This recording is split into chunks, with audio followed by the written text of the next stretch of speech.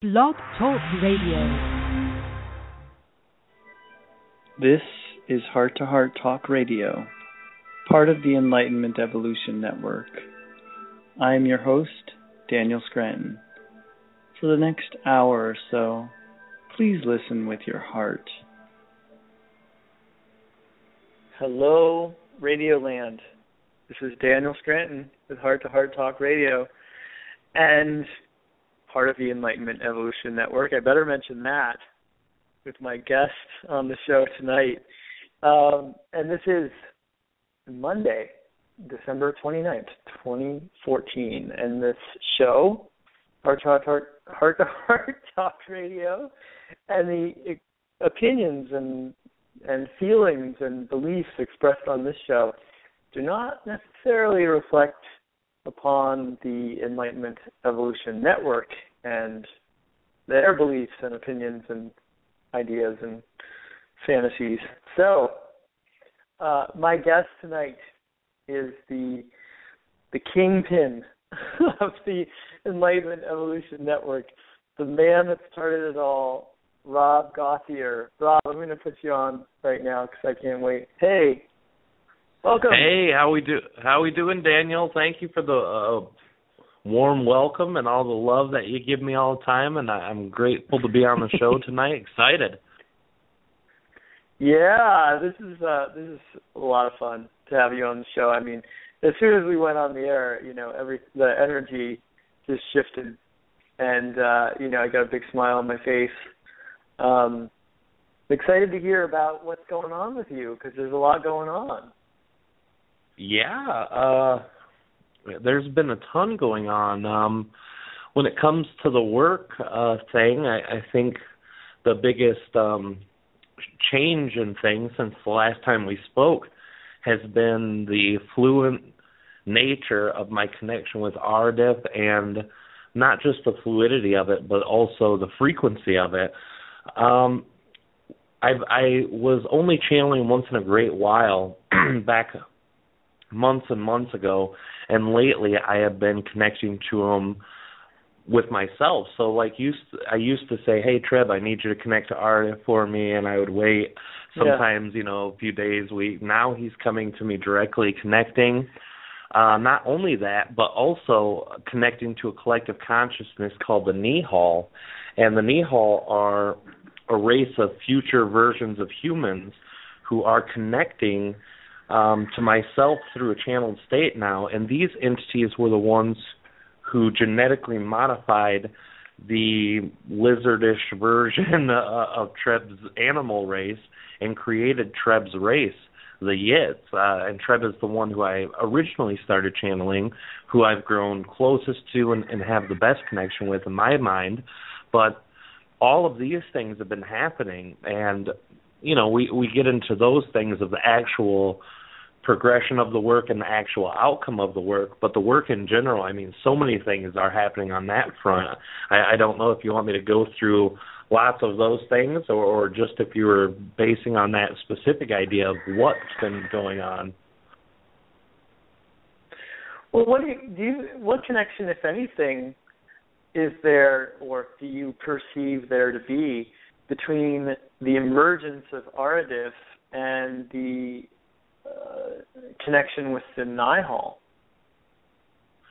Well, I believe in my own heart, and me and Clean have talked about this for a while, I think that because I've opened up more in my own self, because I went from doing the channeling for majority full-time and then also carrying on a full-time job to more so doing only channeling as a full-time job for the last year and a half, almost 2 years now, that energy shifts over so that it's becoming more of a part of me in general.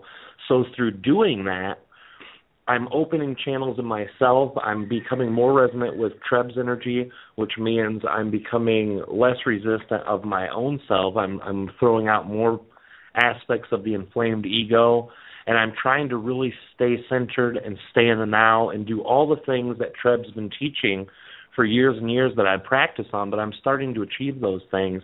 So through that, there opens up this large connection with Aradif. Now, once I connect to Ardif, the information that comes through him is different than Treb. Treb is very heart-centered, high in knowledge, and I won't take anything away from Treb by saying that Ardif is better or larger, but Treb is centered in the heart, and he dips into the wisdom when he needs to. Ardif is always in the wisdom as well as in the heart because he's graduated the heart. But when you hear him, it only comes out to a lot of people like wisdom.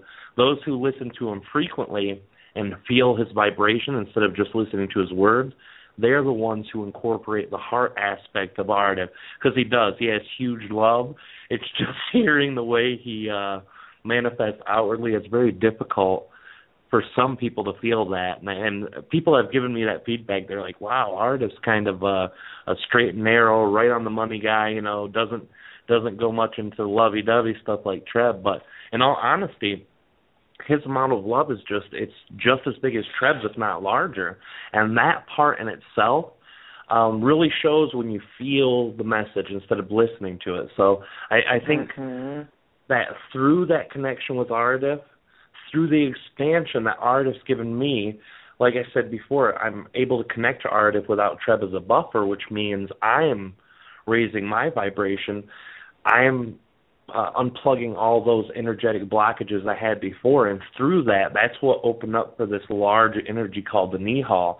Now, as wonderful as Treb is, as wonderful as Ardif is, and as much as they contrast, the Nihal is even more different than both of them. The Nihal is a collective consciousness.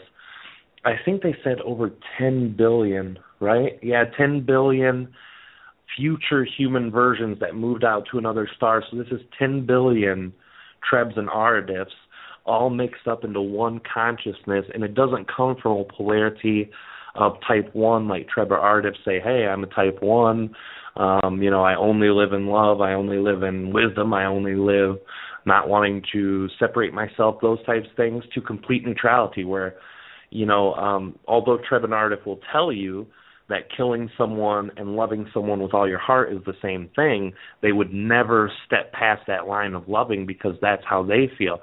The collective consciousness doesn't have actions because they're not physical, but they see equality in those and they don't have a preference. It's just, it's hard to explain the difference for most people, but I know that you yourself feel that experience between a difference of a collective consciousness, like the Hathors are collective, the creators are collective, but Ophelia is one consciousness. So you could tell the difference in perspective and the energy itself.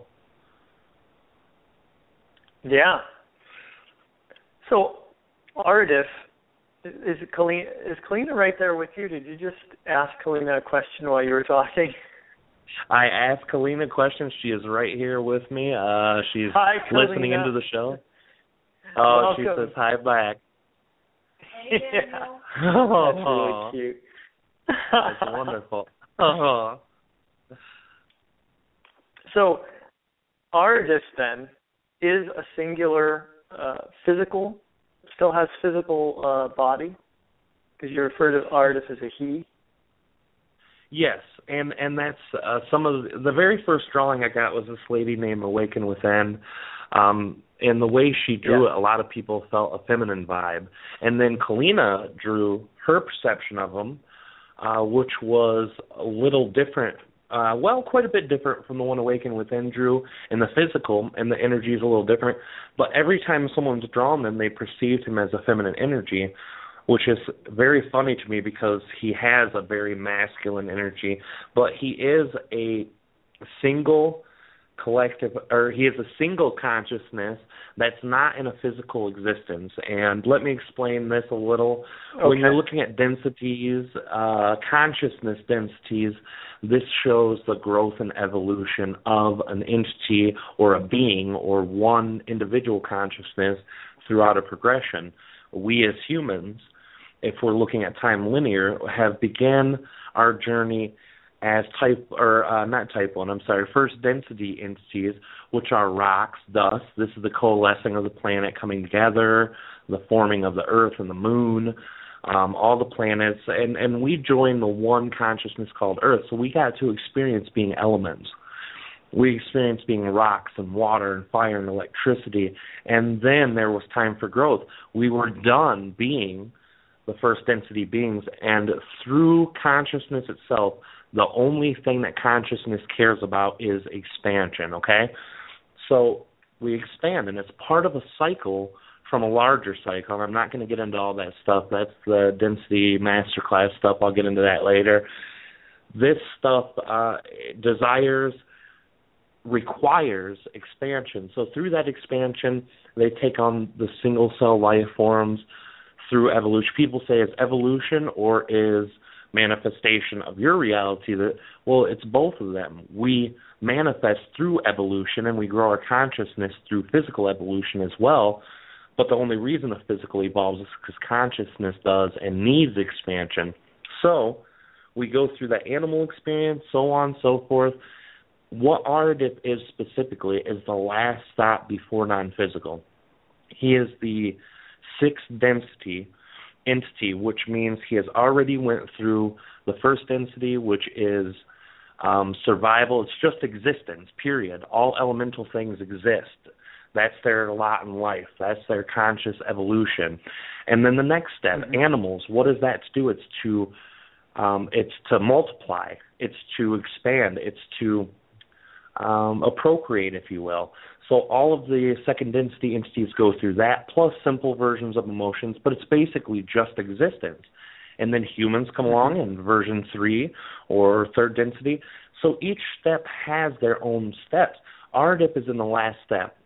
The step above him are oversouls and then planetary consciousnesses, which don't exist through experience as physical entities. They only exist as physical manifestations of a non-physical being. And I know that's a lot to deal with, and I know that's kind of complex maybe for some people who are listening, but overall, the earth that we see is just a byproduct of a being that's non-physical, that is all the oversouls in this planet connected.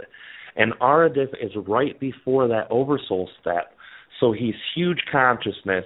They say that fourth density is 3 times larger, approximately 3 times larger than third density. So before 2012, we have the capabilities throughout how many ever lifetimes it takes us to get through fourth density to be at least 3 or 4 times more consciousness integration than we did as humans in the third density. After that, it can be 5 times in fifth density and even 5 times more than fifth density in sixth.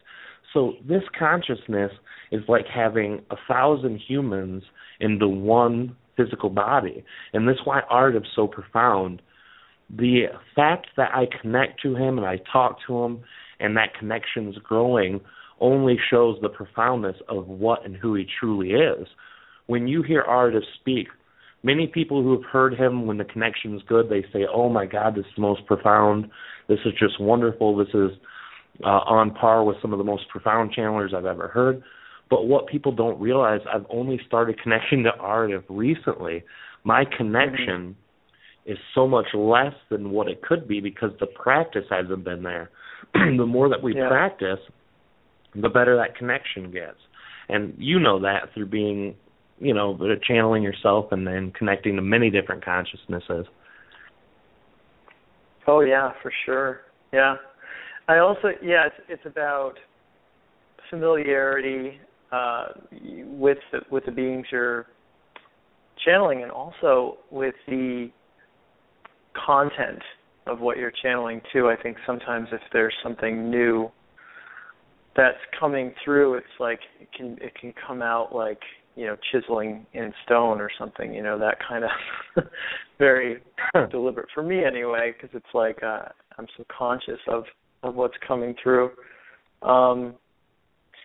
So did you have what was your introduction to Aradip? How did that unfold? Well, now understanding when I first knew Treb, I didn't channel Treb. I had connected with him for 2 years before I ever channeled him one time. This was in meditation state. I was literally seeing him as if I was seeing a human across from me, but it's in a deep meditation. That's how me and Treb started. And during this 2 years, Treb would always reference an entity by a nickname that he gave him, which was Denib Cygnus, which is Cyngus. A lot of people think I'm saying sickness, but it's Cygnus, Denib Cygnus. And I always asked him who it was. That's his teacher. Like Treb has been my teacher throughout my growth and throughout my period. This was his teacher, and it was one that was very well connected to him. And I said, wow, it's amazing. So 2012 rolls around, and a man named Jefferson Viscardi approached me and asked me if I would like to do a book. What we would do is he would ask questions about Treb, his race, and then we would transcribe the book together and write a book. And I said, you know what, that is amazing, let's do it. We did, and through the evolution of this book, it took a lot of turns. Jefferson would ask, well, you have this job, spiritual advisor or connection to other people with spiritual means, teaching the message. Why don't you connect to 2 other entities on your planet like that? So Treb would bring in the other entities who did the same type of work he did. And then he'd say, well, what about the other types of things that can be done on the planet yet, which is something that he gave the nickname for. Long story, so I'll bypass that one. Then he says, why don't you get some entities that are out there that you connect with, like you do, Rob, and bring forward messages that they feel like they want to give to Earth? Here comes Ardif. Out of the blue, I did not even know that Ardif was the same as Denib Cygnus till after I listened to the recording. He just said he was going to bring forth these entities. When he brought forward Ardif, to me and my perception, being an external person, because I don't remember the sessions while they're happening. When I listen to them later, then I'm able to finally experience those. I read this thing and listened to this one portion that Ardif gave, and it was the most profound information in the book. And what that information was about was the density and dimensions information. He was telling us how the universe is constructed. Now, I had heard models that were a watered-down, slighter, less comprehensive version of this. And mind you, this is only 20-some pages. He elaborated a brilliant structure in 20-some pages. When I look back, I see how much less he gave us then than what he's giving us now. So to see how watered down I thought other things were up to that, I see this wonderful construction of a universal consciousness through evolution of consciousness as well as the physical parts of the universe, and then I bring it all back and just was blown away. And ever since then, before I started channeling him more recently, I only ever connected to him 4 or 5 other times.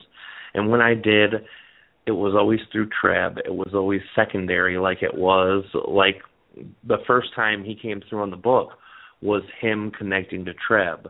So I channeled Treb, and then Treb channeled Ardif, and that's how I received the information. Now it's different. Now I'm able to channel Ardif. And that change in just the way that the energy worked was so much more profound because it brings forward a new balance of energy, and through that new balance of energy floods information. The information floods through that gateway and just provides a much higher level of information and energy that goes with the information. Many people who are listening to channeling now are developing their intuitive skills. They're developing their sensory perceptions, their sensory projections, as well as the interjections of others, and they're able to feel the energy from these different channels. When someone sits down with their eyes closed, they don't need to hear one word, and they could tell you, this is the Hathors, this is Treb, this is Bashar, this is the Pleiadian Collective, these are the Z's. People know. They feel it. And once that energy shifted, and I listened to Ardif coming through me in a different energy, it was just so different and so much more profound than what it was the very first time I connected to him. So, in speaking about the densities, has Ardif said whether or not humans have crossed the threshold into the fourth density? Absolutely. Him and Trev both have talked about this. Actually, they talked about it before the threshold occurred. They told everyone. Ardith, not so much. Ardith just recently spoke on this in the last year, but Trev had always told people, once December 21st, 2012 comes, you will be in the fourth density. The only reason that it doesn't feel like it to some of you is because you haven't integrated that consciousness. So we're already in the fourth density. We just need to incorporate the fourth density portions of our consciousness to us to be able to start experiencing it more as a fourth density.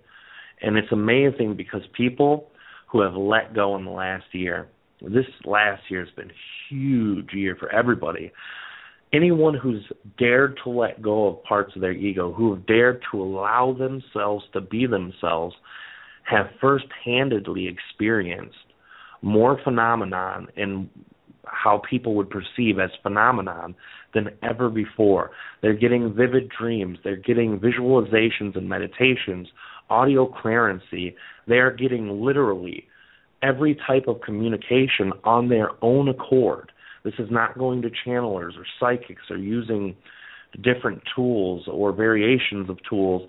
They are directly connecting with their own wakened conscious mind, or at least in a sleep state that is truly vivid and truly uncentered, lucid dreaming and remembering this. And this represents the proof that we are already in fourth density. We just had to align ourselves with it. More people are doing that now. And the more people that do, the more that these experiences will continue to roll into their own personal life. For me, just in the last year and a half, 2 years, I've made so many different changes from the Rob I was 3 years ago. And the Rob 3 years ago, I love that Rob because that Rob was 10 times better than the Rob 5 years before that. So we keep growing and progressing. And the more that we shed, the more that we become ourselves, the more of us we see. And that's what this process is. That's the process that all of these entities, no matter which channeler you talk to, if they are channeling about creating your own reality and about using your own heart, feelings, and mind to create your reality around you, then you will hear the same message spread throughout different perspectives, different varieties, but they will all tell you how much more we have of this coming ahead. And once we let go of that self, I mean, it's nothing but good times. And I've seen so many people have a brilliant time this last year. Next year is going to be twice that good, and I'm ready. Yeah. Amen. So I want to talk a little. Sometimes I look at my life and I'm just like, wow, are you kidding? Like, your life is amazing. Like, like, it's hard to believe that I have a problem in life, because from the broad strokes, like looking at it from the big picture, it's like amazing life. It's I couldn't have dreamt of this type of life. Well, I could have dreamt of it, but I don't know if I even dared to ask for all the things that I have, and it's just been one blessing after another. So yeah, I can say from personal experience, yeah, it's totally getting better all the time, and and I can see more on the horizon. Very, very easily. Daniel, in my honest opinion too, a lot of people have had better experiences. What I found out, and people think that because we channel or do spiritual work, we're immune to our own stupidity or our own inability to create the reality in the way we desire. And I highly speak out on this a lot. We are just as human as anybody else is. But the one thing that I found, the reason why you're having these experiences that feel so much better and different, the reason that I am, it's not because negative things or perceivably negative things come your way or adversities. but it's the manner in which you take them on. It's the manner in which you decide to perceive a specific situation. When we're looking at these situations and saying, oh my God, this is horrible, this is devastating, then our life becomes tragic. When we start taking these things on as highly difficult things to see and to take on, that's when it comes hard for us. But the more that we let go of the idea that this is here to punish me from my own stupid creation and embrace an idea that sometimes these things have to roll right into us from the downhill perspective. They've got to hit us sometimes in order for us to grow. When we see it in that way, that's when things get better, because we're always going to have those hills to climb, but when you can climb them and you're ready to climb them and you're seeing it as an exercise instead of a chore, then it becomes useful to you, you know? Amen.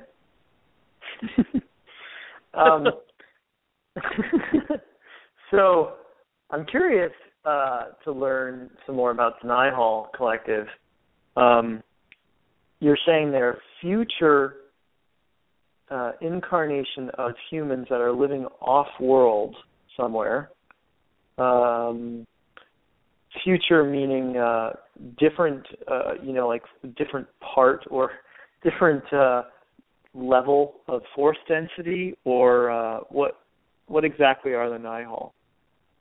Okay, now this is how it was explained to me. I don't have the true nature of their history. When I ask Trev about the Nihal's history, they say, look into your present, that's their history.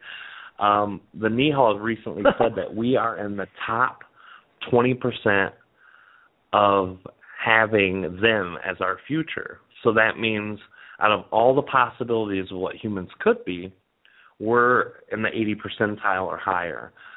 So when we look at it that way, then we could see what their past was. Now, the way that it's presented to me is that they are a collective consciousness who is not in physical existence any longer. So this means they went through fourth density, through fifth, and through sixth, and are now non-physical again. They are in between incarnation cycles.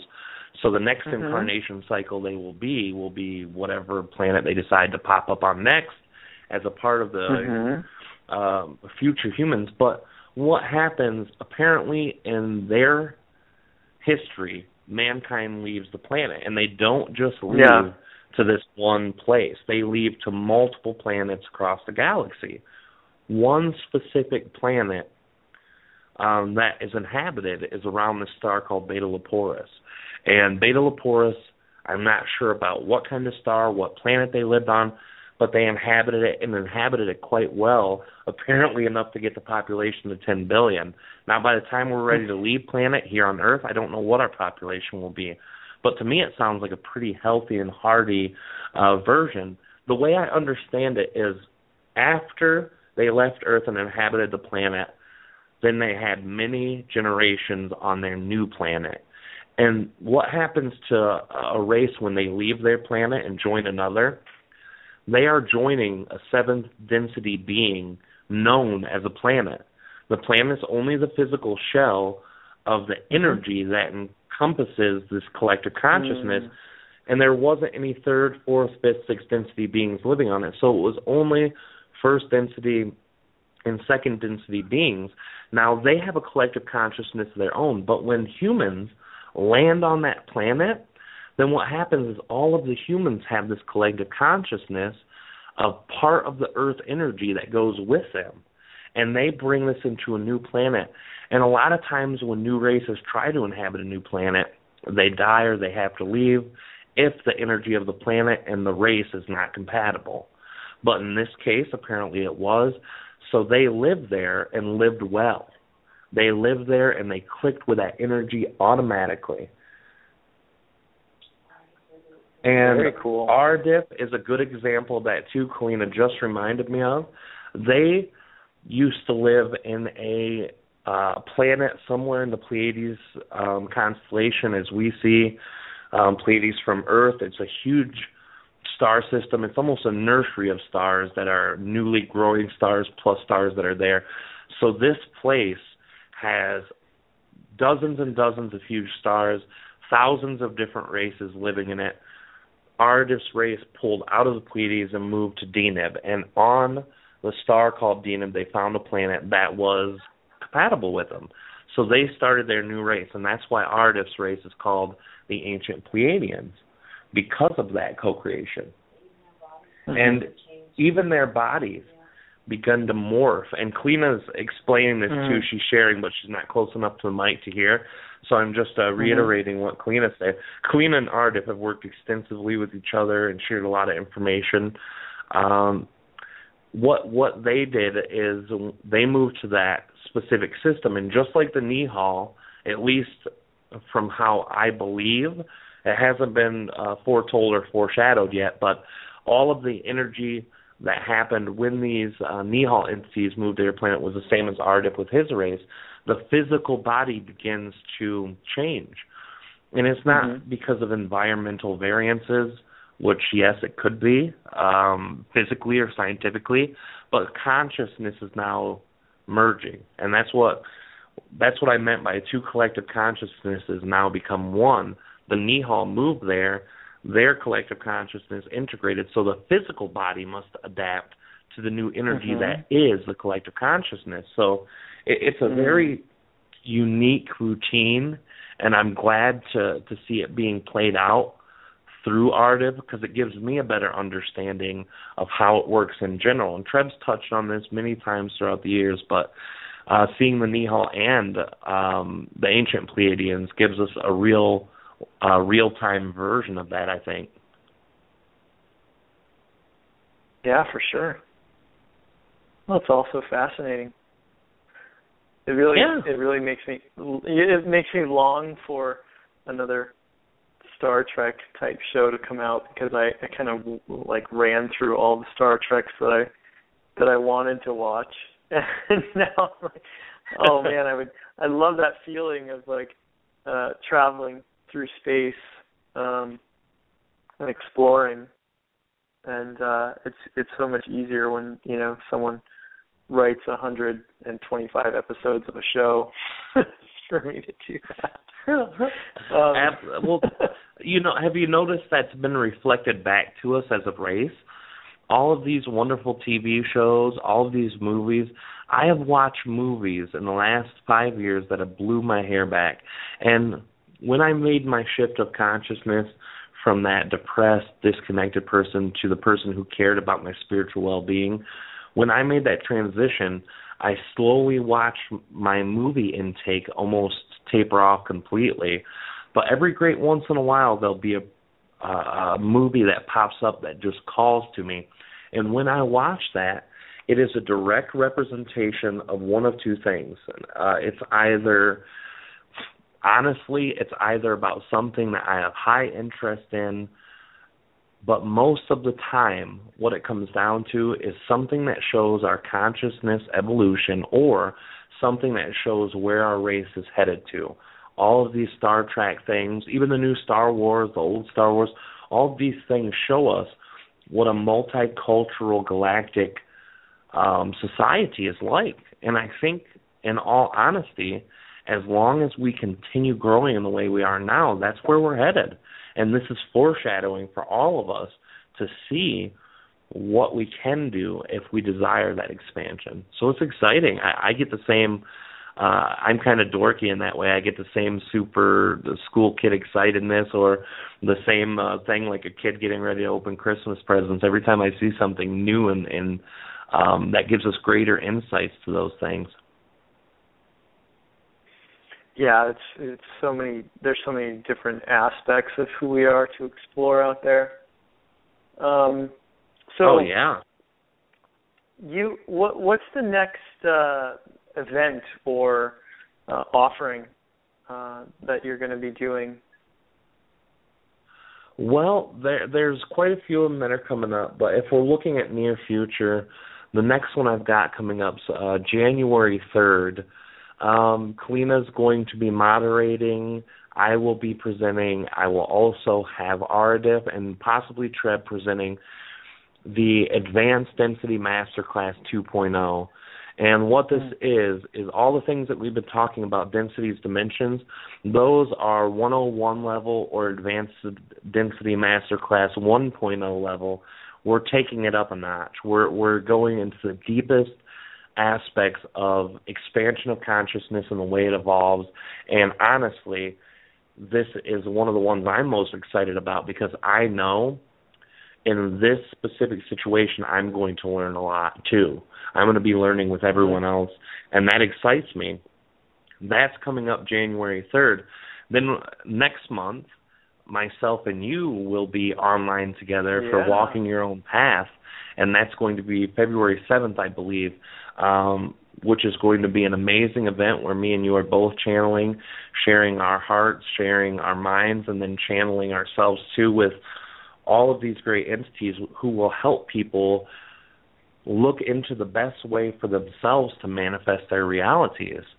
Something that Lena did that was amazing, she worked on a 10-step program, which is something that Treb invented, Ardif refined, and we all shared. Kalina mastered this, made these beautiful PDF files that takes you through every 10-step. It's called 10-Step to Belief Change. And this is something we only charge $5 for, but Kalina is almost done with the Ardif website. It should be done within a couple of weeks, and we're going to release that to the public for free. And everyone will be able to go through this 10-step system to show you step by step in an advanced process of how to get over the limiting belief systems that all of us have. So all of those things are coming up. I've got a million more events ahead of me. I don't know how much time you want me to babble on about it, but those are the nearest ones to this point in time. And then we have the channel panel, the big one, in September, and we just got our eighth presenter, Sean Randall, who I've been in talks with about being on my show and had no idea that you were even considering her for the channel panel. So that was really fun when you announced that the other day. Yes, Sean Randall will be there. She is the lady, the blonde-haired lady, the one that was opposite Wendy Kennedy as the only other female on the very first Tuning In documentary, Tuning In, Spirit Channelers of America. Mm-hmm. She will be there, as will Wendy Kennedy, Nora Harold, me, you. Then we'll have the one and only Sean Swanson, Brad Johnson, and Lee Harris. And you could not get a more awesome lineup here because these are 8 world-renowned channelers, the youngest of 2, which are myself and you and Brad, who have been doing this much less than the others, but have done it long enough to perfect the craft that we are doing and gain notoriety from the channeling community. So we have world-renowned channelers, 8 of them, 16 hours of events, 10 hours of channeling. September 19th and 20th in Los Angeles, we're going to be going to the Holiday Inn LAX. It'll be $120 a day, $200 for both days if you want to show up live, or we're doing live stream, and we're going to be doing those for $50 per day on those, and that will be 2 days for $100 or 1 for $50. And what was I forgetting? Yes, and that will be in September and going. There's only one other event I've got that's in the line right now, so I might as well mention that really quickly while we're at it. Asheville, February, that's April 3rd, 4th, and 5th, Asheville, North Carolina, one of the spiritual vortexes of the East Coast. Actually, in my opinion, the spiritual vortex of the East Coast. Huge metaphysical town. We're doing a 3-day extensive channeling workshop, learning to channel, doing channeling, learning to meditate. And the coolest part, we're going out CE5. This is only 30 seats available. We've already got 5 seats taken, so we've got 25. And at February 15th, the prices go up $150. 3-day event. We'll take care of your dinner while you're with us. We're going to be together at least 6 hours a day for the 3 days. Amazing stuff. That's the last plug I'll give. So thank you for allowing me to share these things with everyone. But I'm excited about every single one of these things coming up. Is going to be huge. And also, Jeffrey Hoppy and myself and John Callie will be doing an online event, too, later this year, but we're still working out the details. Oh, very cool. Yes. Very, very cool. So what do you want to do anything like take a break before we start taking the callers and questions? And if you are listening online and you want to call in, it's 347-308-8788 to get on hold and ask your question of whoever Rob's going to channel for us tonight. It's fine with me if you want to choose or you want to. Do you ever let them choose who comes through? Tonight I was thinking about bringing through Ardith. I'm not comfortable enough yet with a Nihal interacting with others because I've never done that. They've only come through 3 times and they've said what they wanted to say, so I don't know how the question and answer will work out. But Ardith, I believe, would be the best bet. His information's flowing well. And on your show last time, I did Treb. I brought Treb forward. So I think Ardith is probably our best bet for tonight, which will be a really fun energy. And, yes, I would require at least 3 to 5 minutes to neutralize my energy before I can start with the breathing and the connection process, if that's all right. Yeah, go ahead. All right, well, I'm going to do that, and I'll be back in 3 to 5 minutes. And if I put my headphones on and you're playing announcements or something, I'll just wait for you to come back. Okay. All right, we'll see you there, bud. Yep. I think what I will do is I'll play the announcements for the network. And, again, if you're listening and you want to talk to Ardith, which is a huge opportunity for anyone who's listening, please call us, 347-308-8788. You'll be on hold and you will get to ask a question. And here are the announcements. Hi, this is Karen Newman from the show About Oneness. And here's what's coming up on the Enlightenment Evolution Network 1 and 2, starting on Monday, December the 29th, until Sunday, January the 4th. Simply put, Rob Gauthier, founder of the EEN and the host of the show that started it all, the Enlightenment Evolution Hour, has put together the greatest metaphysical radio network ever. 7 days a week, we have shows that will aid you on your path to enlightenment, evolution, and ascension. On EEN 1, on Monday, 7:30 p.m. Pacific, 10:30 p.m. Eastern Standard Time, Heart to Heart Talk Radio with your host, Daniel Scranton. Join Daniel and his featured guests discussing a wide variety of metaphysical topics. Daniel channels the Creators, the Hathors, Ophelia the Fairy, Archangel Michael, and the latest, the Unicorn Collective. Daniel and his guests will take phone calls and questions, and it's sure to generate high-frequency discussions. You can find more about Daniel on his website, danielscranton.com, and also on Facebook. Go to the Events tab on Daniel's website to learn more about Daniel's upcoming events. Daniel's guest on Monday will be Rob Gauthier. On Tuesdays at noon Pacific Standard Time, 3 p.m. Eastern Standard Time, please join hosts Megan Crandallmeyer and Rachel Archelaus for Radio Inspiration, Expression, and Abundance for their show, Soulfulpreneur. Spiritual business specialists Rachel and Megan will bring you inspiring conversations with people who are living their soul purpose. Frequent guests include psychic mediums, channelers, coaches, artists, and authors. Wednesday nights, 9 p.m. Eastern Standard Time, 6 p.m. Pacific, is the show that started it all, the Enlightenment Evolution Hour with host Rob Gauthier. Rob channels Treb on the first Wednesday of each month and will take callers' questions. On the third Wednesday, he will have special guests such as guest channelers and other metaphysical teachers.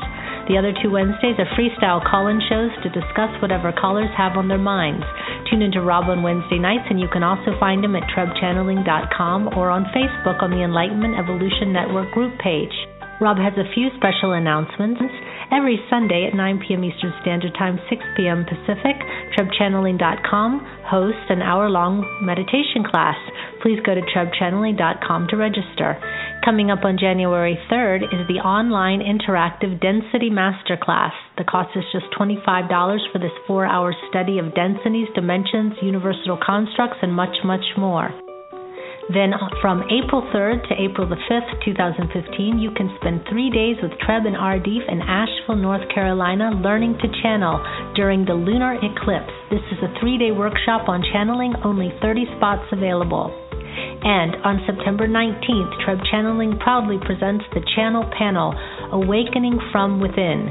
Channelers include Lee Harris, Sean Swanson, Daniel Scranton, Nora Harold, Wendy Kennedy, Brad Johnson, Rob Gauthier, and Daryl Anka. This special live event is available in person and also on live stream. The cost of admission is $120 per day or $200 for both days. And on live stream, $50 per day or $100 for both days. Go to TrebChanneling.com to purchase a ticket. On Thursday night, 9 p.m. Eastern Standard Time, 6 p.m. Pacific, join host Philip Malika for the Consciousness Evolution Hour. Join Philip and his special guest and co-hosts as they discuss the shift, ascension, timelines, metaphysical concepts, and the fifth dimension. Find Philip on the Consciousness Evolution 2.0 group page on Facebook and also on YouTube. On Fridays, The Earth Experience with Kalina Angel, 9 p.m. Eastern Standard Time, 6 p.m. Pacific. The Earth Experience explores our soul's expansion through our human experiences on Earth. Kalina will help you navigate and expand through these exciting times and the confusions that we are manifesting as 5D beings. Saturdays at 10 a.m. Pacific Time, 1 p.m. Eastern Standard Time, Victoria Vives hosting Earth Sky People Radio, living in harmony with Mother Earth and awakening to an intergalactic society, bringing you to greater awareness regarding starseeds and extraterrestrial life, living in harmony with one another, with Mother Earth and with life beyond Earth, the transformative power of music, frequency, and sound, shamanism, ancestral wisdom, and the star nations, intentional communities, self-sustainable and regenerative living, the interstellar alliance, or planet Earth becoming a part of an intergalactic society, and much, much more. For January the 3rd, on January the 3rd, join Victoria for a Q&A with Sasha Stone regarding any details on joining the New Earth Nation, forming intentional communities, and becoming sovereign. You can learn more about Victoria and her upcoming events on victoriavives.com/radio. On Sundays, 2 p.m. Eastern Standard Time, 11 a.m. Pacific, is my show About Oneness. About Oneness is a weekly radio program focused on celebrating the ongoing conscious awakening of our planet and our realization of oneness. I am an integrated channel, medium, Reiki master, and metaphysical teacher. I have a varied and diverse background, including that of being a singer, dancer, writer, as well as working in the sport, nutrition, and fitness world. As a channel, I bring forward the information of my non-physical guides called Theos, whose message is always that of oneness and unconditional love. This show for me is about integrating all of my experiences and following my highest excitement, which is tapping into the truth of the universe. If you would like to learn more about me, my upcoming guests, as well as see many videos on channeling and teachings, you can go to aboutoneness.com. My guest on January the 4th is Matt Kahn, a spiritual teacher and highly attuned empathetic healer. His spontaneous awakening arose out of an out-of-body experience at the age of 8 and his direct experiences with ascended masters and archangels throughout his life. As a result, he brings forth revolutionary teachings that assist energetically sensitive beings in healing the body, awakening the soul, and transforming reality throughout the power of love. Matt will be on live and he will be taking callers' questions. Be sure to call in early because the phone lines are sure to fill up. On EEN Network 2, on Saturday evenings, 9 p.m. Eastern Standard Time, 6 p.m. Pacific, the Pied Piper and Texas Rebel hosting Disclosure Now. Disclosure Now is the On the Edge of Our Seats show that covers all topics of disclosure, from the world's most famous and obscure UFO cases to cryptozoology, conspiracies, and all things that go bump in the night. Pied Piper started his journey in Michigan in 1993 as a preteen seeing Bigfoot and never could get enough in investigating all things paranormal. Texas Rebel is a wild Texas man who loves the same journey and has been studying these same things for years. Join them as they cover all things in the human experience that just cannot be answered by anyone. And remember, you never have to miss any show on the Enlightenment Evolution Network 1 or 2. All shows are available to listen to again immediately after they air on Blog Talk Radio on playback, or you can go to the Enlightenment Evolution Network YouTube page. All right, back to the show. Thank you, Karen. And Rob, I'm sure you're back with us, right? Yeah, sorry about that. I had to unmute. I heard on the announcement that it was announced as Daryl Anka being a part of Channel Panel. I just wanted to clear that up with maybe the listeners. It was only a prospective person who we had asked earlier who we thought might join, but was not able to due to conflict of schedule. So I just wanted to let everyone know that the Daryl Anka will not be at the Channel Panel this year. Oh, yeah, that went right past me. That went right over my head. But glad you caught it. Mm-hmm. All right. Thank you. I'm ready. I'm just going to take a couple more deep breaths before I get started. Sure. I had a little delay on my thing, so just about another 30 seconds, and we're ready to rock and roll. Okay. Anyone who's on the phone right now, who's listening on their phone, if you press the number 1 on your keypad, I will see that you want to ask a question, and then I will call on you. As soon as we get Ardif going here.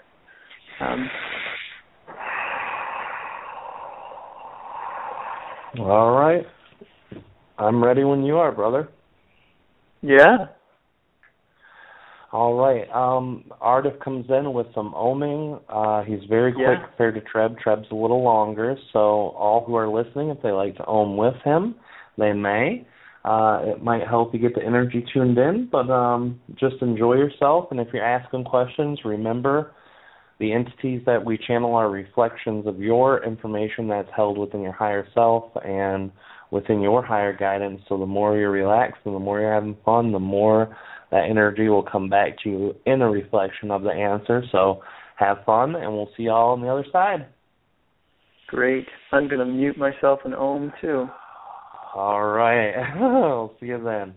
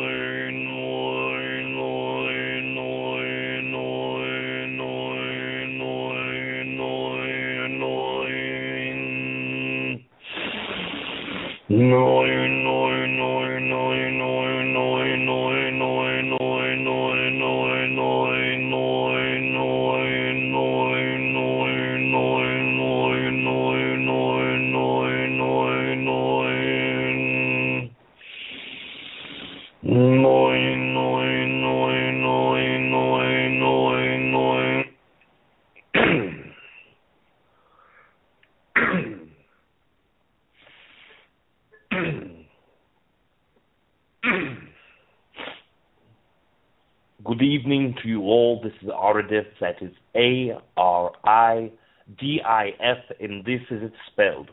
We know that there are many inquiries amongst all of you. You may begin when you desire. Hi, Ardif. Good evening, Daniel. You are loved. I can feel it.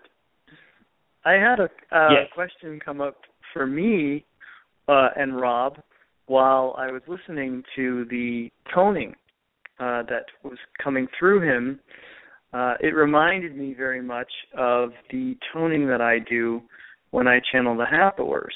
And when Rob channels Treb, when he tones, it reminds me very much of the toning I do for the creators. And when Treb says yes, or Rob channels the yeses through Treb, it reminds me very much of the yeses.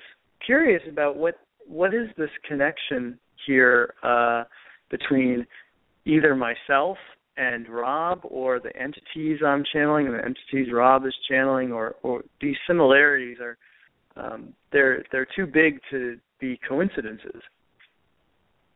Yes, what we can tell you most directly of these things are that yourself and Rob are two of a similar energy.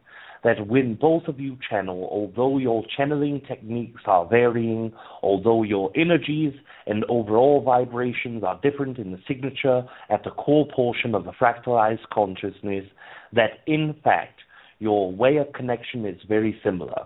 You are both what you would call vibrational toning entities who are connecting through the various vibrations of toning, the overtone sounds, the oming sounds. All of these different vibrational sounds are coming out in order for your throat chakra to be aligned with the vibration that is fitting for the verbal communication. As you are aware, all entities who verbalize through a channeling technique are working from throat chakra most directly. And when you are connecting to your throat chakra, it must be aligned with an energy that is fitting for communication. Now, when you have achieved your alignment as the energy as Rob within himself, as he is aligning with the energy of the throat chakra, this is where the communication is coming from, and this is when it is ready to bring forward the entities. When an entity connects to its own vibrational signature at the core front of its own fractalized consciousness, is merging with your vibrational tone with its own independent fractalized consciousness signature, both of those signatures overlap. In the instance of the yeses specifically, these are a manifestation of the most high excitement available for the entities in which you are connecting to. The word that springs through both of your minds as the highest form of affirmation is yes. This is why it is brought forward. This is why it is brought forward in the direct manner in which it is.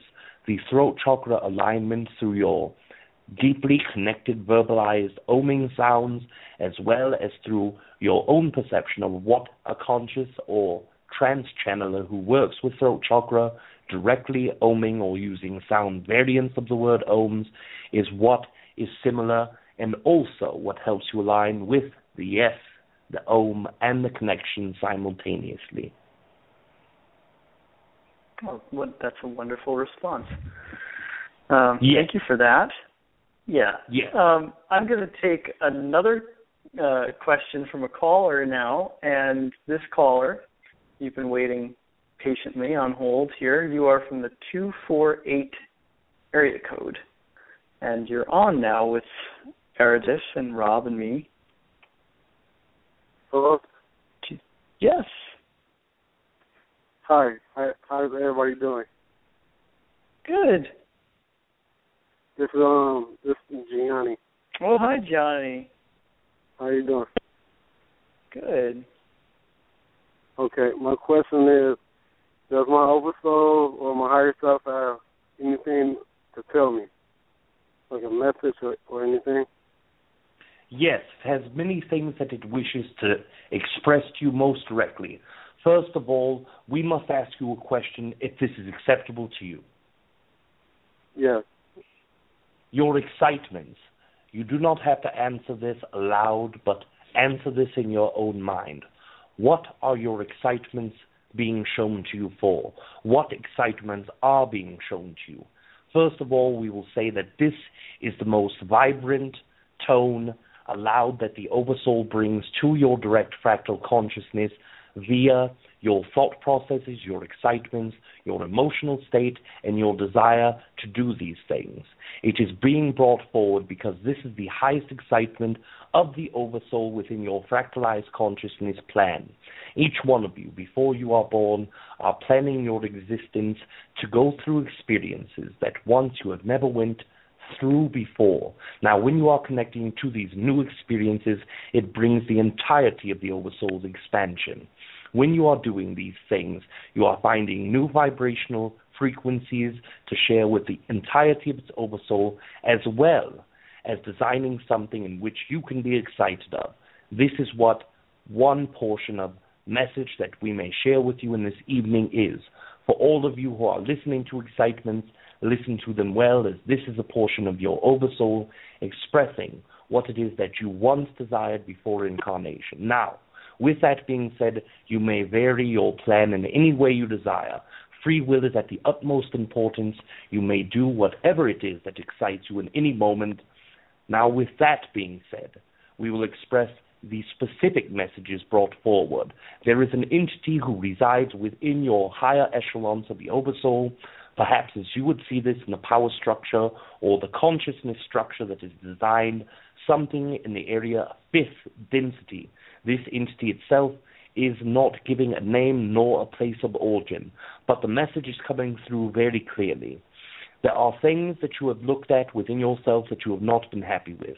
You have looked upon yourself in a negative light for at least 3 years of one specific subject. You are aware of the subject. It does not need to be shared in a public format. Whatever it is that you have been going through for 3 years that you have beaten yourself up about, it is time to look slightly deeper in the surface of energy in which it is coming to you at. If it is something that is showing you something in yourself you do not like, it is time to examine that specific idea, because what this fractal consciousness is expressing to you most directly is that all things are perception-based. It is because you are seeing this thing in the light that you are seeing it that makes it feel as difficult. I know that Rob and Daniel were speaking of this before, so if you re-listen to the portions of perceptions building your reality, it will give you greater insight. But most directly, when it comes to looking at yourself in the way that you see yourself, try to be easier upon yourself. Look at yourself with great love. Look at yourself with forgiveness. Understand you are not tied to anything that is behind you, that all things in your past are not tying you to what you are in this moment, and know that within this universal structure, within the oneness of us all, you are loved. Thank you. That was lovely. Yeah, thank you for calling, Johnny, and asking a question. You're welcome. Thanks. Yeah, I'm sure that was very helpful. Yes. Okay. Yes, of course. So now we're going to go to another call, another question from the 631 area code. You are now live on the air. Hello. Hi, Daniel. Hi, Ardith, Rob, and Kalina. Thank you for taking my call. Yeah. Yes. I wanted to know, similar to the previous caller, I wanted to know if for this new year, if my higher self has anything to tell me, anything that's precise to me, anything that is more information that I can learn more about myself, where I should be directing my energies, what I should be focusing on, anything that I'm missing, that I'm not looking at, just anything that's precise to what's going on with me. Yes, and what we will tell you, we will not repeat from the previous engagement with the entity that we spoke to before this one. We will not bore you with the same old idea of your excitements and exploring those. But those are being elaborated not only to you, not only to the previous caller, but to all entities who are within the vicinity of this vibration and message this evening. So be aware of that. Now, when you look forward, there are entities of many natures, of many varieties that are coming forward. We will only express the view of the two who are coming forward the most in your energy. First of all, there is an entity that resides within what you would perceive as a parallel existence. This is an entity who is living under the same name, the same auspices of the Oversoul, as well as the same connection of heart center. but a vibration that is slightly different. It is one that represents hardships that you went through before in your existence were much harder. So what this entity is willing to share with you is that although you have seen certain things within your existence that have been difficult, understand there are versions of you who have went through much more difficulty. They believe that in telling you this, you will find a much higher amount of ease when you revisit these negative things in your past. This is one thing. The second entity is bringing forward information. It expresses to you most directly that it has been trying to communicate with you in your sleep state, that you have had a dream in which an entity that you would perceive as blue or blue-green skin with large black eyes has been trying to communicate with you, but every time that you are in the same vicinity as this entity, there is no deep communication that is made. There is always misunderstandings in telepathic communications as well as within body language signals, in the interpretation of what you are trying to elaborate to this entity, as well as what it is trying to communicate with you. Now, when you understand these ideas, understand that this is a symbolism of your consciousness. This is something that is telling your own higher mindset that you are not able to communicate to these entities in your dream state because there is friction and misunderstandings within yourself. Now, we understand the human condition very well. We understand what it is to be human as we have connected with him for thousands of years in your existence. What we can tell you is that all of the things that you take for granted in your life, the excitements, the pleasantries, the things that make your existence happy without your awareness of it, refocus upon these things. Try to move out all of the menial things in your existence, all of the things that matter not. All of the things that seem to weigh upon your shoulders that are not relevant to you, but they are only relevant because you accept them as a portion of your reality. Refocus your center. Take away your misunderstandings of what it is to be human.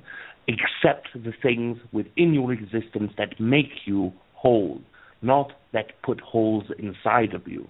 And when you are able to do this, when you are able to truly elaborate upon the gracious nature of consciousness, the way that your oversoul loves you unconditionally as well as the universal consciousness itself, this can help bore outward some of the misunderstandings that is made within your energy within you.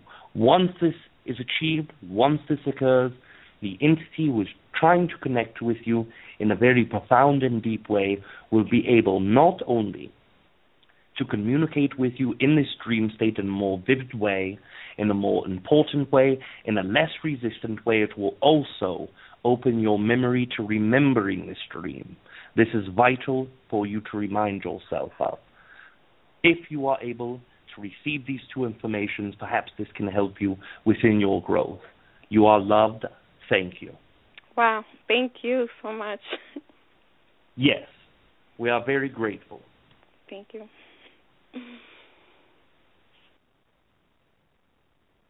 We are not hearing communication. Perhaps your microphone is muted. Yes, I did mute myself.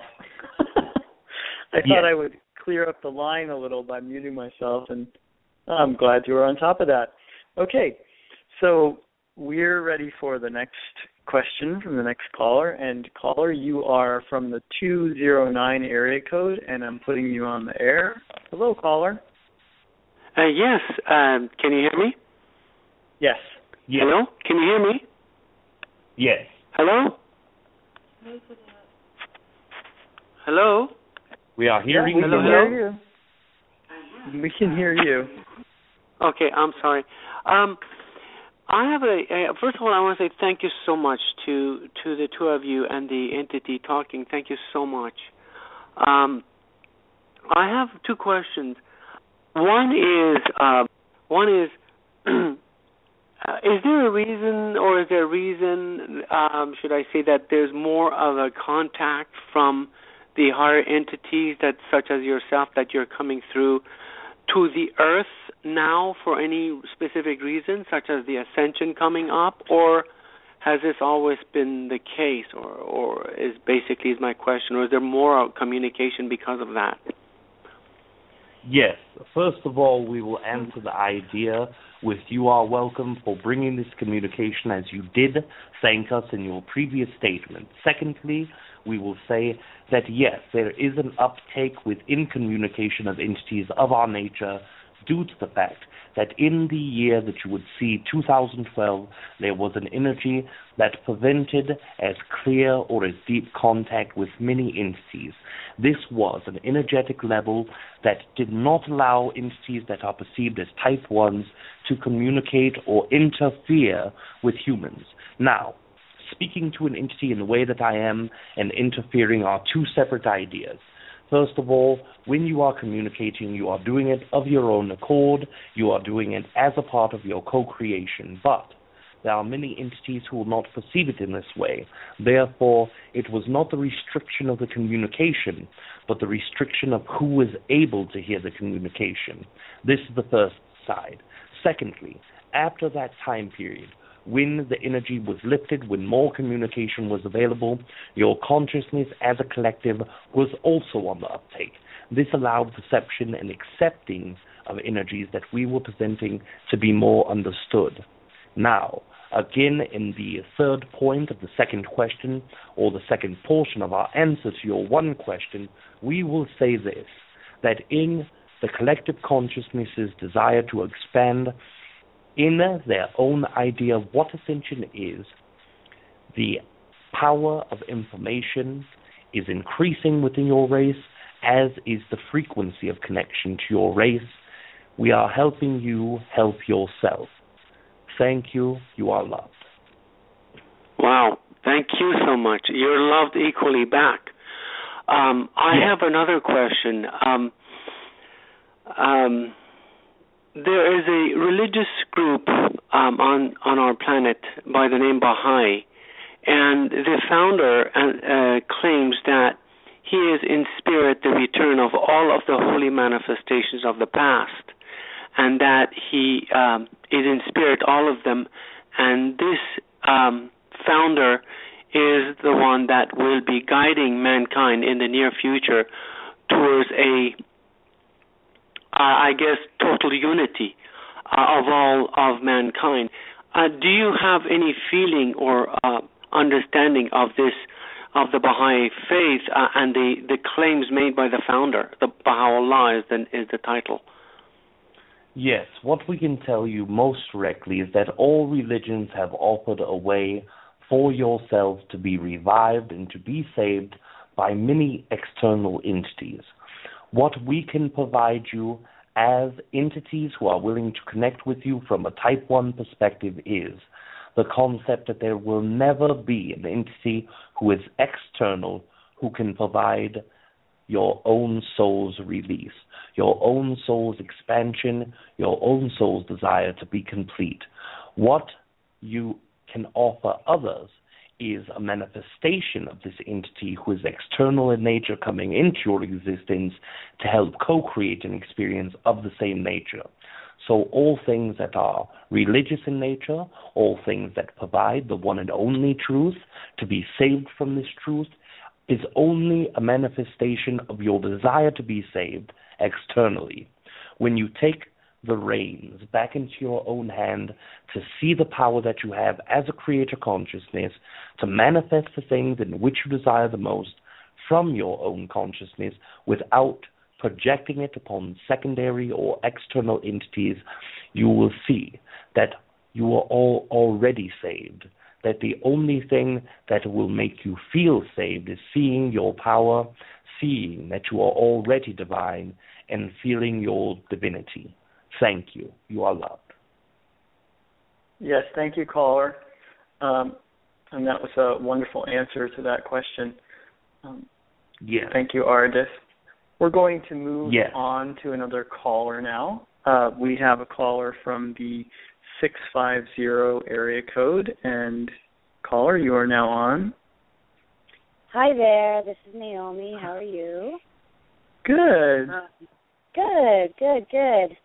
So I was calling because I know we are experiencing a major shift, and I've been told by a very reliable source that the month of February should be a very prominent game changer for a lot of us, light workers and healers, etc. Can you elaborate on that, please, and maybe make it more specific for myself? That would be amazing. Thank you. What month is this that you were saying? For February. Yes, the February energy is the release of much of the suppressive energy in your perception or perceptions of consciousness that are being released from the time of your solstice in December until the third week of February. In that period, things will feel very suppressed or very down-pushed. It is not truly a nature of an energy that is being pushed downward. It is only the release of negative or restricting beliefs that you are trying to face in these times. February will be a great release of the feeling of suppression with an understanding that the true nature of what had occurred was your own expansion, not suppression. This is the energy that we are receiving for the third week. Excuse us, third week in February, and this is what we can share of this. Thank you. Yes, thank you, Naomi, and that's very interesting. So that began with December 21st, so it's like a 2-month span? It was not beginning in that area specifically. This is when the energy was the highest within this idea. It had begun at least 1 month and 1 week before this. For others, it will depend on their own energy in which time they are able to perceive this in. What we mean by this more specifically is that one entity will perceive this within December, in the third week of December. Others will feel it in the first week of January. Others will have felt it in November. And all of these entities are experiencing similar energies, manifesting them in different ways due to the awareness of the energies, due to the awareness of their own consciousness, and all of the ways that these co-create together. Yeah, massive clearings going on. Yes.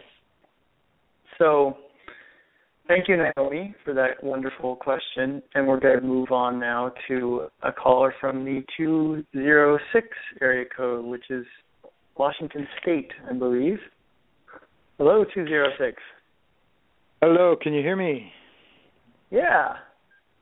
Okay, Daniel and Eridef, it's really nice to hear you.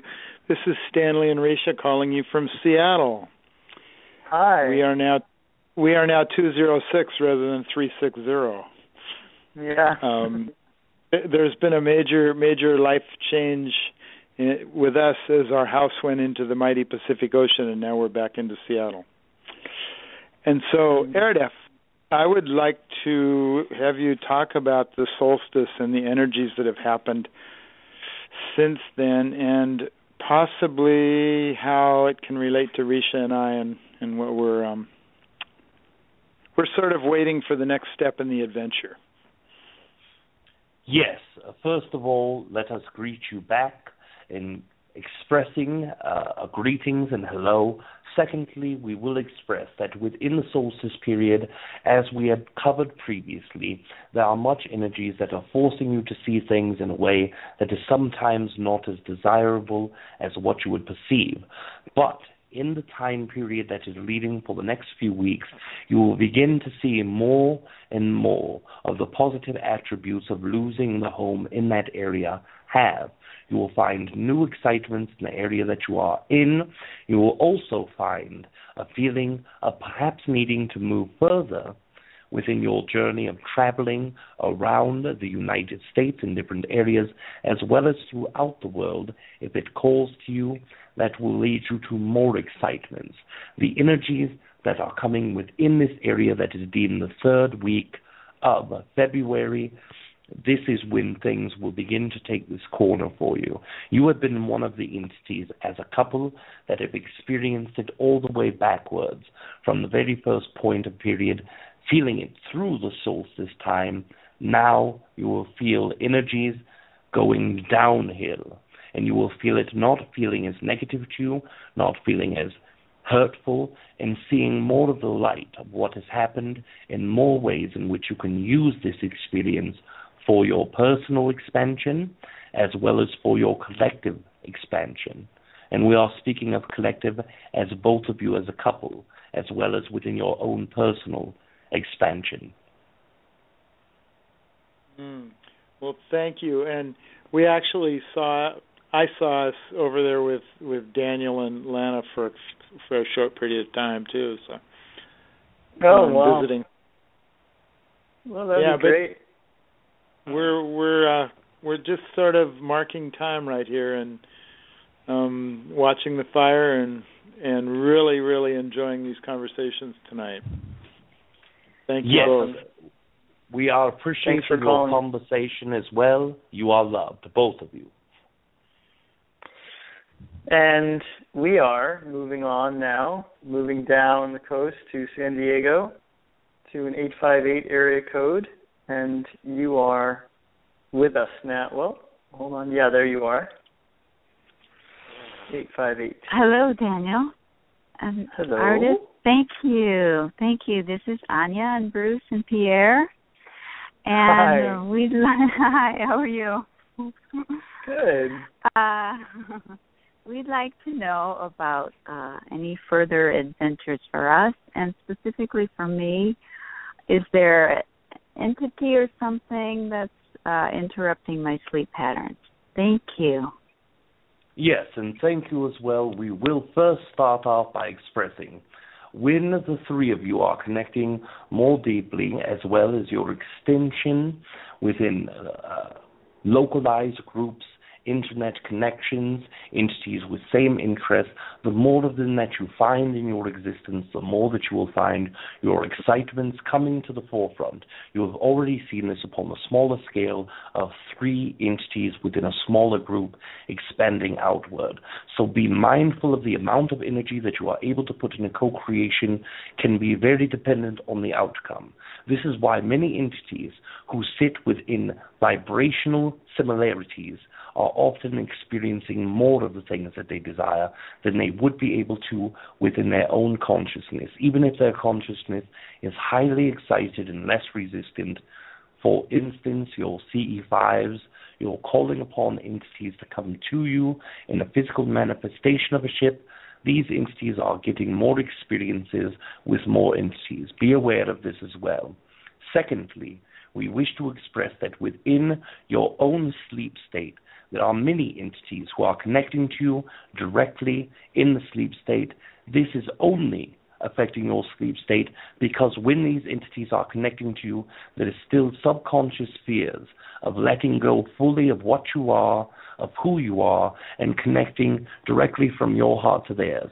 There is an idea or assumption that if the entities are not who they say they are, or if they have a benevolent nature or secondary reason to connect with you, that this can be some negative experience for you. Let us express that when you come in excitement, that when you come in the highest vibration of acceptance, love, not only for the entity that you are connecting to, but also for yourself, you will see that you will not attract any entity but the ones who are connecting at the same polarity that you are. That when you connect to these entities most directly, that you will find an entity that is fitting for the nature of vibration that you desire, and this sleep state interruptions will be at a much higher minimum. Thank you. You all are loved. Thank you so much. That was wonderful. Beautiful. Yeah. Thanks, Anya. All right. We're going to move on now to another caller from the 631 area code. If that's you, you're on the air. Hi, how are you? Good. Thank you so much for taking this call. I guess my question would be, in trying to align with my higher self, with my oversoul, what is it that you see that perhaps I could be doing that either I'm not doing or need to look at a little more closely? Yes, first of all, we will make a generalization. This is something that is useful for all entities in all walks of life, in all mindsets. First of all, the very first thing is staying in the now moment. Many of you are attracting ideas from your past, believing that what was in the past was leading yourself and your energy to be in the area in which it is now. This is the first thing that you can work upon. Secondly, looking too far in the future does the same effect with the same concept of living in that now moment. Secondly, when you are trying to manifest something, your expectations are one layer of the problem. But to further this into something that many do not expand upon is expectations of a positive nature. Many entities believe that if I expect something and it is positive, that this will help along the manifestation. This is not true.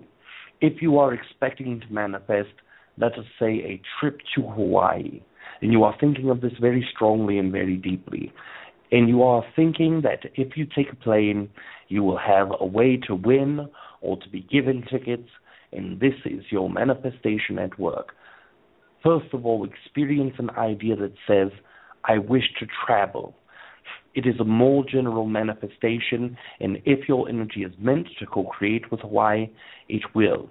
If you are just desiring the traveling in itself to a lovely designation, you are now eliminating all places upon the earth except for Hawaii.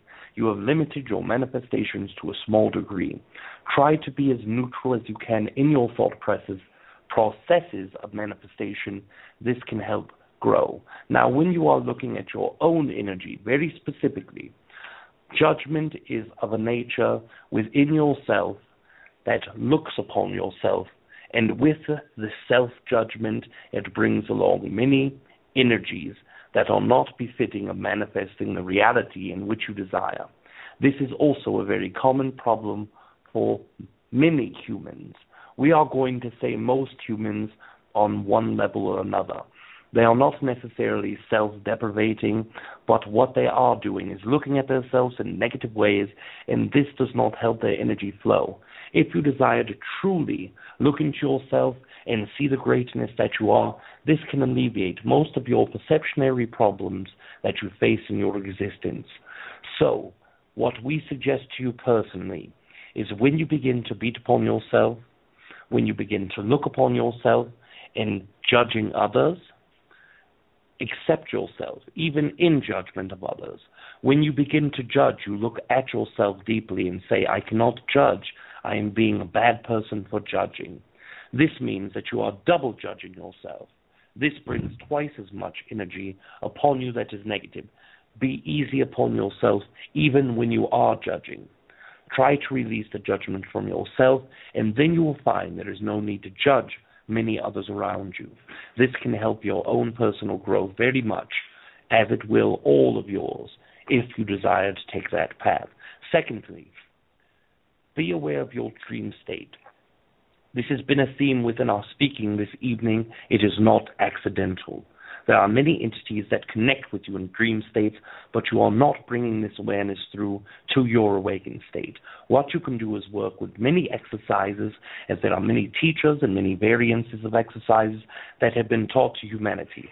The one that has worked for Rob very easily, and the one that has helped many entities in his place, is an expression of leaving your body to relax one part at a time, expressing to yourself a mantra or an intent, repetitively until you are sleeping, that expresses, I am awake in my sleep state, I am connecting to entities, I will remember this communication, so on, etc. If you are able to do these things, this will help your communication come, not just in memory, but in energy as well, to the forefront of your conscious awareness. Thank you. You are loved. Thank you so much. Thank you.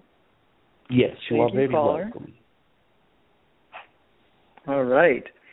And one more caller from 646 area code. You are now on the air. Hello. Greetings, how's everyone Greetings. today? I'm doing great. Yeah, I guess my question was pretty much, I guess I had a question about the moon. I wanted to know, I had just noticed that there was this, the way that the moon showed itself for the past years prior to like the past say 5 years that I've witnessed it. Pardon us for one moment. Would you please begin the question at the beginning? There was a malfunction in technology which did not allow us to get the full representation of what it was that you were saying. We apologize for this. You are loved. Oh, no problem.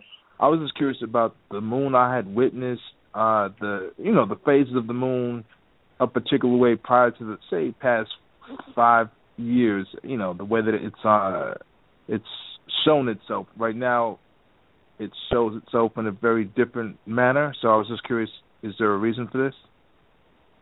Yes, there are many scientific reasons for this, but we'll give this in the most simple explanation that we are able to. When the moon is going around your planetary consciousness, there are energies that vibrate between the two. This is a co-creation of two collective consciousnesses singly dancing, not only gravitationally or vibrationally, but also energetically. When they are going around physically, the physics that you are seeing is one entity moving around the other, facing the same way at all times. But your Earth is not on the same axis. It is on a slight tilt axis. So this will give you a small differential in the way that the moon is perceived every year. But this is not all. Your moon itself is not going around in a direct 90-degree angle from your planetary consciousness. Or what we are saying is it's not on a direct horizontal line. It is slightly off several small degrees. Now, when it is going around and your planet is also on its axis, moving its axis turn point amongst every year and every rotation due to the oblong revolution, or we are not sure if this is revolution or... Yes, it is going around your star to that same degree. So now you are having a planet that is slightly tilted, or a moon that is slightly tilted with a planet that is fully tilted, and each time it goes around this oblong surface around your star, it is giving slight different perspective from year to year. You will notice that if you look more deeply into the history of how your moon is perceived, to, let us say, 5,000 years ago, when many entities were always drawing the perspective of the moon, and you will see 1,000 years ago, and then your present day, you will see that the perspective of the moons have changed drastically. And it is to do with the variance of not only the angle of revolving around the planet's axis, but also revolving around your star, and the way that your moon revolves around your planet. This is the physics of why it does this. The energy of these two entities are why the physics are what they are. These are two separate entities creating on an energetic as well as a subatomic level consciousness of a co-creational type, much as when you and your friend are in one room doing two different things, but you are co-creating one experience. If this makes sense to you. It does. It does. Thank you. I mean, thank you so Wonderful. much. Yes, Thank you are you, very caller. welcome. You are loved. Thank you. Thank you. Ardis, I would like to ask you another question if I could. Yes. We hear a lot. It seems to be that there are a lot of preponderance of channeled beings from the Pleiades, and a lot of times we hear people just refer to beings as Pleiadian. And when Rob was talking earlier about your star system, he mentioned that there are many planets, many inhabited planets in the Pleiadian star system. And what I'm curious about is this idea that we could somehow lump together all the beings in the Pleiades and just refer to them as the Pleiadians, where it seems as though there would be very different entities on different worlds, or different entities on the same world of much more variety.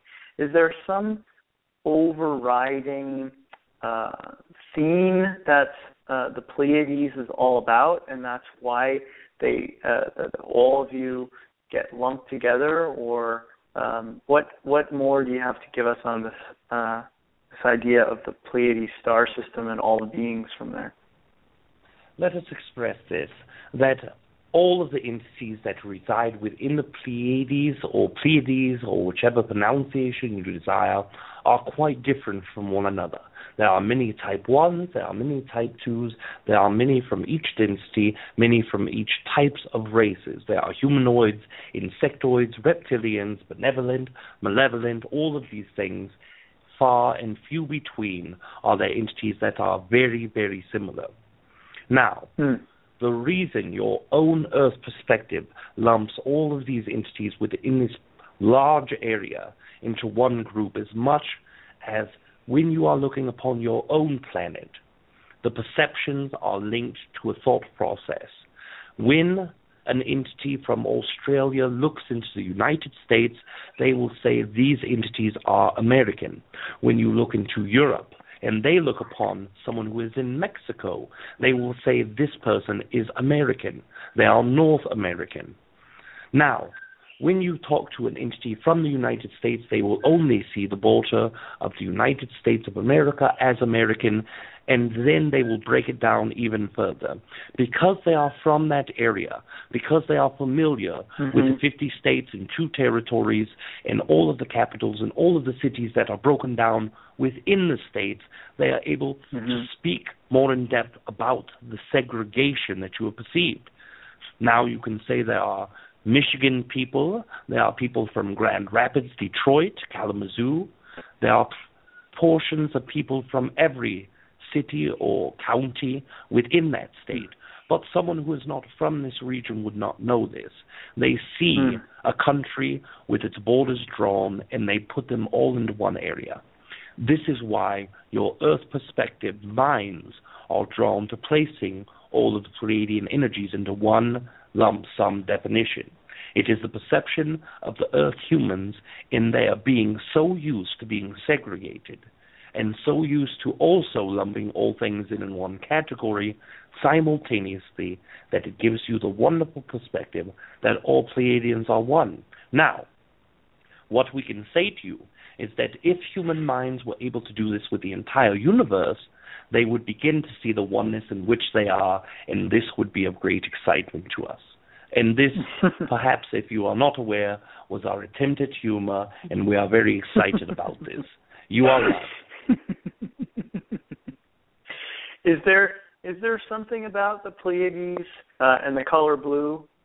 I've heard that before too, that there's something Pleiadian beings are sometimes represented by blue light or something like that. Yes, this is for 3 reasons. The first reason is that in your eye, when you are looking at the Pleiadian region in a telescope or with your bare eye, it resembles a very pale blue energy. This is one reason. The second reason, that many of the races that are mostly in contact with human entities project that are blue co-creational energies. This means that they are using blue energy to co-create with their communication with you. For instance, when a Pleiadian entity is being channeled, they are using the throat chakra, which is a blue color in nature. Now, thirdly, when you are looking at the galaxy, it is an entity much as your Earth is, much as you as an individual entity is. There are certain points and areas within the entirety that are considered energetic focal points, ones that you perceive as chakras. If you see your own 7 chakras, you also see that the planet has 7 main chakras with more sub-chakras, such as your physical bodies. This is the same going outward into all areas. When you look at your galaxy, it also has what you would perceive as chakra energies, focal points of energy that intersect, that have to do with different portions of evolution of the entirety entity in its conscious evolution. The Pleiades is an entity that is blue in nature, so you would make this akin to your throat chakra energy. So, for example's sake, we would say the Pleiades energy is the throat chakra of the galaxy. Wow. What a great answer.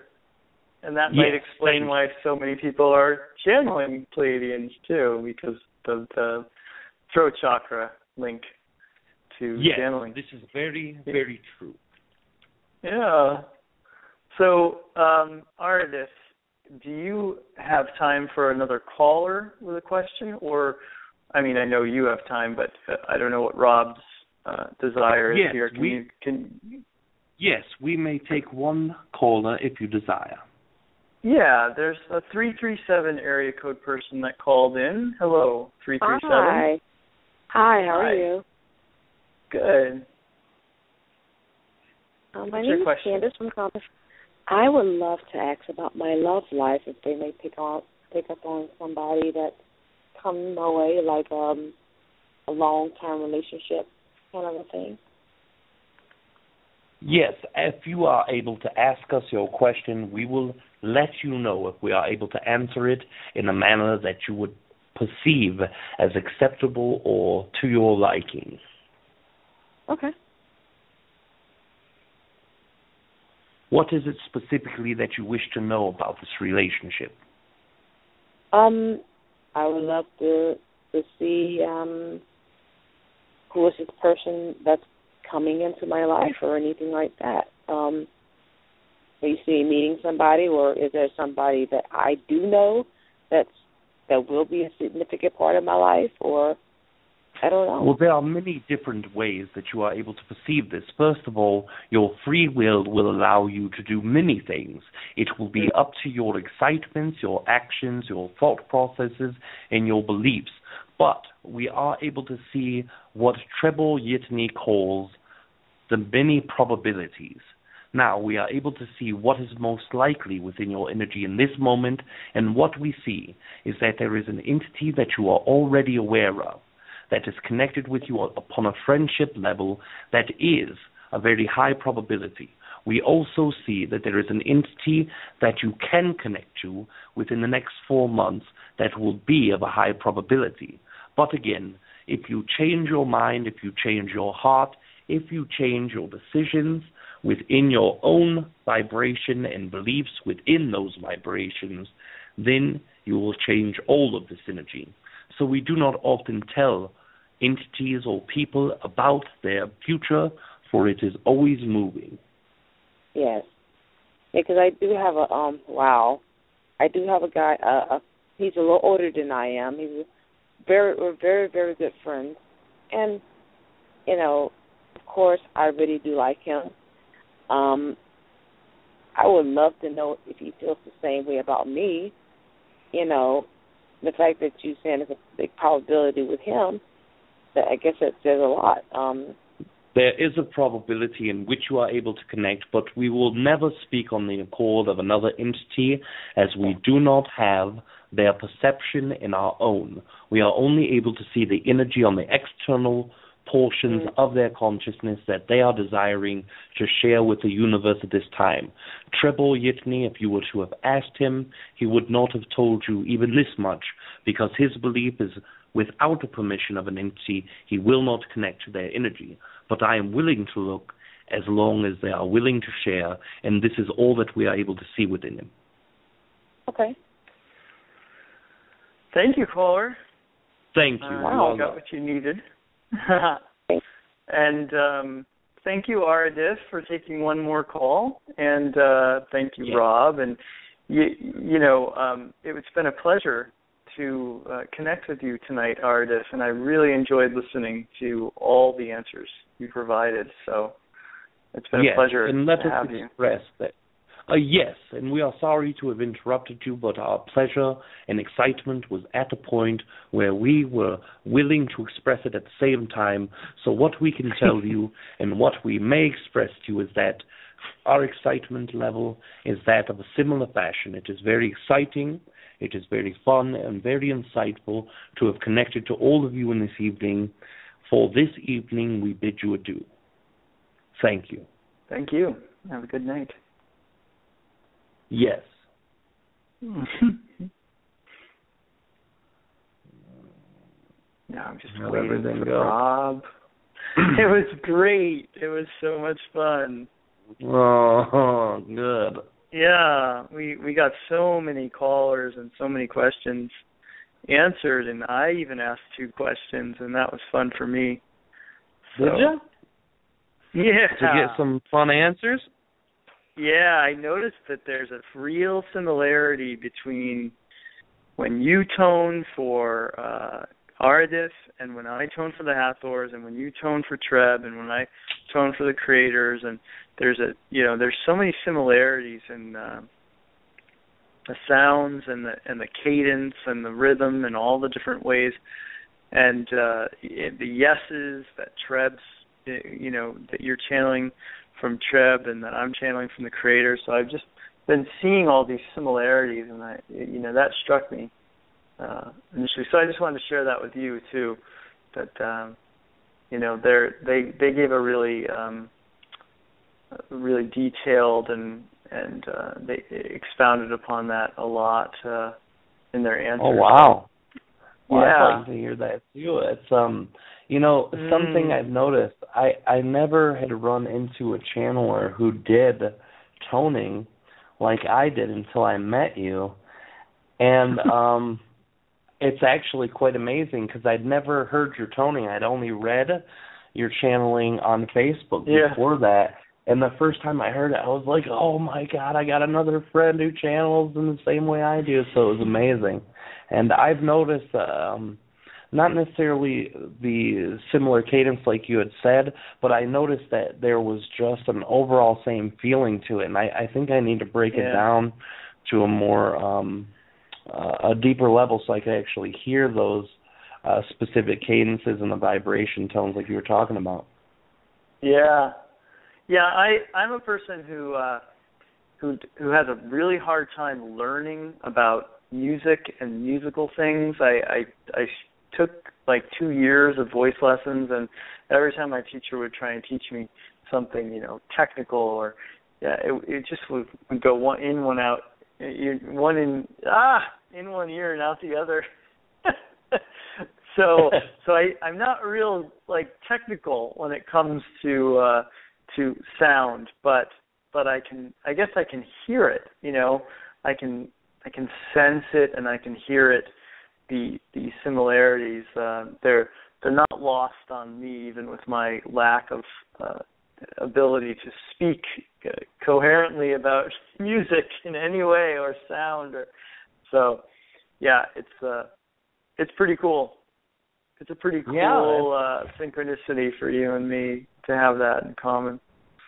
I love that, and that's amazing. I did well in school with the whole music thing, but I never took it past like middle school, and I kicked myself in the butt for it. But sometimes I'm able to pick some of that stuff up. But I don't think the technical learning of music was my highest passion. It was just being able to play it and listen to it and stuff too. So that's kind of amazing though how the synchronicity works out. Mhm. Yeah. Excuse me, I'm going to get a little water. I'm sorry. Go ahead. Sure. So I'll just say that if you want to connect more with Rob and his work, you can go to trebchanneling.com. That's TREB channeling.com. That's where you can find out all that Rob has going on, all the offerings, private sessions, recordings, events, online events. He's doing so much and giving so much of himself. And so definitely check out Rob's website. And definitely check out the event that Rob and I will do together on February 7th. That should be a lot of fun. We're each going to channel for you all, and it's going to be great. So is there anything else that you would like to announce before we say goodnight? Just my appreciation and gratitude for having having me on the show, and for having this availability for people to listen to guests and to call on and to communicate with you. In my heart, these shows are very important, and this network's very important. It really gives the opportunity of people to have their hearts heard and to manifest and co-create with friends who are really similar in their beliefs and their ideals. And it's important, and I'm grateful for you for that, and I'm grateful for all the listeners. And thank you for having me on the show. Yeah, thank you all listeners and callers tonight. You guys definitely made it a lot more interesting to have a show. So thank you all. And if you want to connect more with me, it's danielscranton.com, and I have another Enlightenment Evolution Network person on my show next week. Rachel Archelaus has agreed to be on my show next week, so tune into that. And thank you, Rob. Thank you, Kalina. I love you guys. Thank you. I hope you have love a you too. great night. Yeah. And that's it for this episode, Bye. everyone. So love you guys. Bye. Love you. Good Bye. night, Kalina. Love you. All right, everyone. Take care. DanielScranton.com for more about me and what I'm doing. And I hope you all enjoyed the show. Good night.